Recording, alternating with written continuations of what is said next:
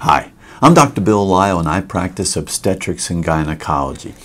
You probably saw that this week the city of Portland, Oregon has decided to grant 3 days of bereavement time off after one of their employees has had an abortion.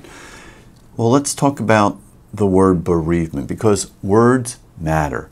And bereavement is the state of being sad because a family member or friend has recently died. Family member or friend has recently died. My wife and I had 4 miscarriages. 2 daughters, perfect, but we had 4 miscarriages where you have a positive pregnancy test and you have an ultrasound and you see the heartbeat, and then a week or 2 later you have some spotting, some bleeding, and you no longer have that heartbeat. And you feel that loss of that family member, the family member that you knew the due date of, the family member that you were making plans for already.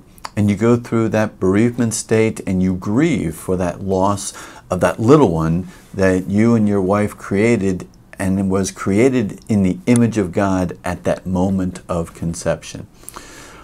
Abortion, to give time off, and especially to use the term bereavement time, words again matter, and that is the loss of a family member or friend.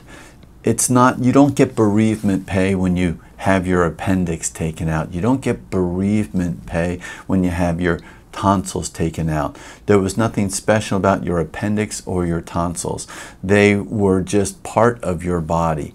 The little one that is created in the image of God is a different person.